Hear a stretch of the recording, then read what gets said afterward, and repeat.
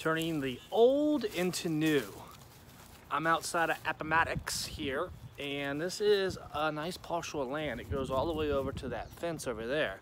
There's actually 3 different structures on this. You have the main house here, and then you have the shed, garage, and then another house back here.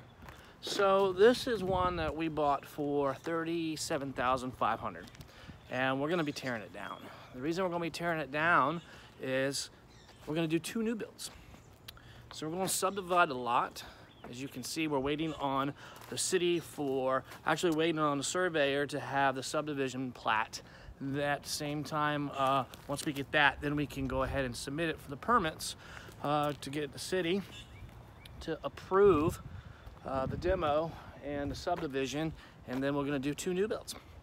So each new build is going to be a variation of the Deep Creek and Elliott models, to where the master bedroom is going to be all the way across. I've explained that before in some of the videos, and we'll have about 140-ish into it, and we'll sell them for, again, target will be $239,900, because there'll be some more square footage with that going across with that master bedroom, where we couldn't squeeze the 239. We didn't feel right with the Deep Creek ones or the Elliott ones because that square footage isn't there. So hopefully we'll be right at 2,200 square foot for 2.5, probably 1-car garages, maybe 2 cars.